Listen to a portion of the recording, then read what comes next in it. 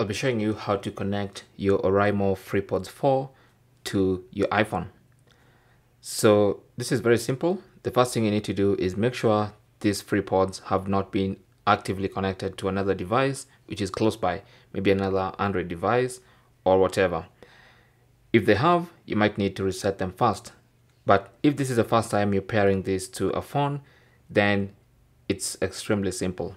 Just open the case and take the FreePods out of their case.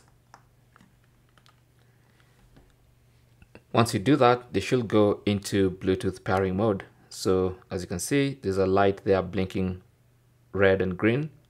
That means they're in Bluetooth pairing mode. So you want to go to your iPhone settings, Bluetooth settings. So just go to settings, Bluetooth, and then your phone will scan for Bluetooth devices and find the Oraimo FreePods 4. Tap on them and they should get connected immediately. So you can see everything is now connected. Oraimo FreePods 4 added to the list and connected. It really is as simple as that. Now if you want to, you can go the extra step and also install the app. Just go to the Play Store, to the Apple App Store, and find Oraimo Sound app.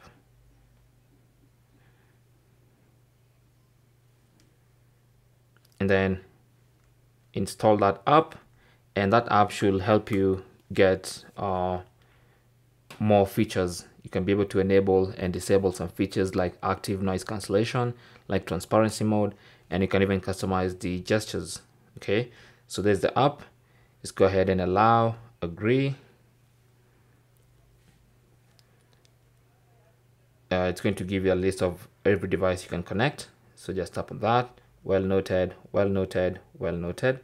So tap on add device. Now since they're already connected, it's just going to automatically detect and add your Oraimo FreePods 4. There you go.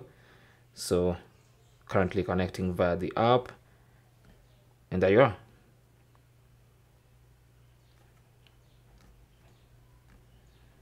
So that's basically how to connect your Oraimo FreePods 4 to your iPhone. Thanks for watching. Leave your comments and questions down below, and good luck.